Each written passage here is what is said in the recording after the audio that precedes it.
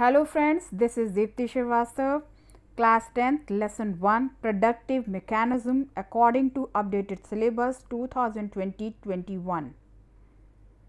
Meaning of production. Production refers to any activity that results in creation of goods and services intended for exchange. In fact, production denotes two things: creation of utility and creation of value. Utility and value can be created by changing the form, by changing the place, by changing the time, and by rendering services.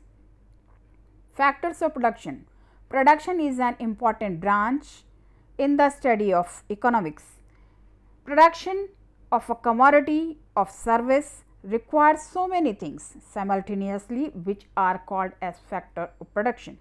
These factors of production can broadly be categorized into four parts, with land, labor, capital and enterprise. These are also known as factor inputs. Besides factor input, the production process also requires non-factor inputs. They consist of all goods and services like raw materials, semi-finished goods and other inventories with the producers. Differences between factors of production and agents of production. Factors of production may be differentiated from the agents of production. Agents of production in fact are the owners of factors of production. Factors of production: land, labor, capital, enterprise. Agents of production: landlord, laborer, capitalist, entrepreneur. Factors of production: land, all free gifts of nature, soil, water, forests, mountains, minerals, etc. Labor, essentials of labor, human work, physical or mental work, work done for income or reward. Capital, all man-made means of production like machines, tools, buildings, roads, raw materials, etc. Entrepreneur or enterprise, functions: risk bearer, organizer of other factors, land, labor and capital of production, controller of business. Land. Meaning of land. Land is a basic factor of production. It not only employs the soil, that is earth's surface, but refers to the whole of resources which nature has given to men free of cost, whose supply can be regulated. Characteristics of land. Land is a free gift of nature. Land is limited in supply. Land is permanent. It is not perishable. Land differs in fertility. Land can be put to many uses. Land is passive factor of production in the sense that it cannot itself produce anything. It requires the services of labor and capital. It has value in exchange or price. Factor influencing productivity of land. Productivity of land is influenced by several factors such as fertility of the soil, climate, irrigation, facilities, location of land, ownership of land, use of capital, government policy, etc. Labor. Meaning of labor. Labor means all human efforts of body or of mind which are undertaken in the expectation of reward, popularly known as wages. Characteristics of labor. Labor always involves pain or sacrifice which may be physical or mental. Labor is perishable. Labor cannot be separated from the laborer. Due to their weak bargaining power, laborers are forced to accept low wages. However, this is not the case with the workers organized into strong unions. All workers are not equally efficient. Skilled workers are more efficient than the unskilled ones. Efficiency of labor can be increased. Efficiency of labor. Efficiency of labor implies the productive capacity of a worker.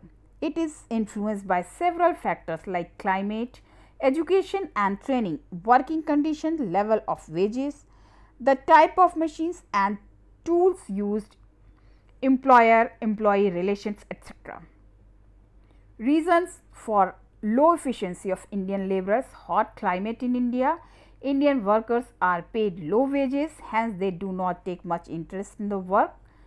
Indian laborers have to work under uncongenial environment. Machines, tools used by laborers are outdated and of poor quality. Most of the Indian workers are unskilled and illiterate. They lack proper education and training. Meaning and types of division of labor. Division of labor refers to splitting of the work of labor involved in the production of a commodity into several parts, and each part or subpart is performed by a specialist. It may be of three kinds: product based division of labor, process based division of labor, horizontal and vertical division of labor, international division of labor, geographical division of labor. Product based division of labor is known as simple division of labor. Under it, everybody performs a occupation. The entire work is done by the same person. The activities of blacksmith, carpenters, tailors are some examples of product based division of labor. The division of labor is described as process based when a person or group of persons undertakes a specialized function which is supplementary to the production of final commodity service. This is also known as complex division of labor. For example, in the manufacture of car, manufacture of different components, processing of raw material, cutting, welding, electrocasting, dispatching of cars, the specialized services of workers are used in different processes. The production of a commodity in a region is also known as geographical division of labor. Advantages of division of labor: it increases the level of production since the production is produced by an expert worker. Best quality of products is produced. It saves time and tools. It promotes inventions in the methods and techniques of production. It leads to reduction in cost of production. All workers get work according to their abilities and choices. Capital. Meaning of capital: capital refers to all man-made durable goods which are used in the production of other goods and services. It adds value in the process of production. Formation would become possible only when present consumption is sacrificed. Unlike land, the supply of capital is elastic. Characteristics of capital: capital is the result of accumulation. Capital depreciates over time. Of all the factors of production, capital is most mobile. Capital is a passive factor of production. The supply of capital can be increased or decreased. Types of capital: fixed capital, a durable form of capital, for example, machines. Circulating capital, which is used once, only once, for example, raw material. Sunk capital, which is used only for a single purpose, for example, building of a factory. Floating capital, which can be put to several uses, of coal. Production capital, capital which helps in production directly. Consumption capital for factory workers, 29 machines, tools, etc. Capital which helps in the production indirectly, that is residential building. Personal capital, it refers to the personal abilities which cannot be transferred. For example, surgeon's skill. Material capital, capital which is made of raw material matter and has a form and shape of machines. Money capital, capital used for purchasing real capital.